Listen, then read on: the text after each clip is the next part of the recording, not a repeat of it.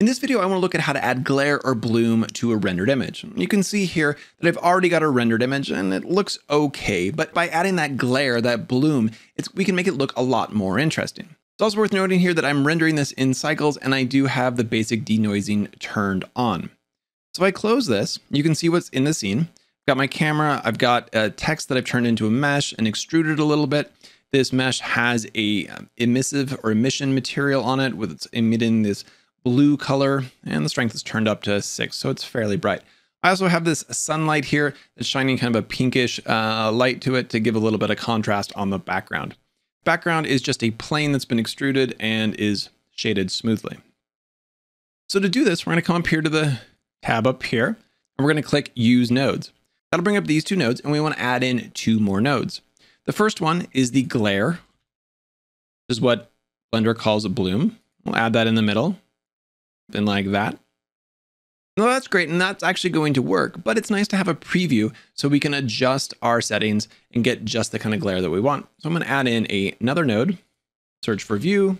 We're going to add in a viewer node like that. We're going to connect the image output from the glare to the image there. And what that does is it brings up the previously rendered image. So if this isn't showing up, that's probably because you have not rendered an image recently or since you opened up Blender. And what's nice about this is now we can adjust the settings on the glare node and see what it's going to look like. This isn't affecting our actual render. All these effects are happening after our render. They're post-processing effects. Now, on the glare node, there's several different options: streaks, ghosts, fog glow, and simple star. Personally, I tend to like the fog glow the best. We do that. You see it changes a little bit. If you look down here on this node, we have 2 main settings. First is the mix, which is going to go from -1 to +1. And when it's at 0, we're using equal portions of the pre-rendered image with the post-processing image. If I turn it to -1, you get just the original image. If you turn it to 1, you get only the post-processing.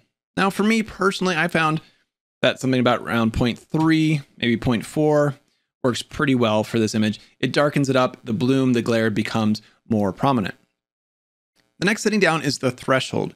And this has to do with which pixels or which light sources this effect will be applied to.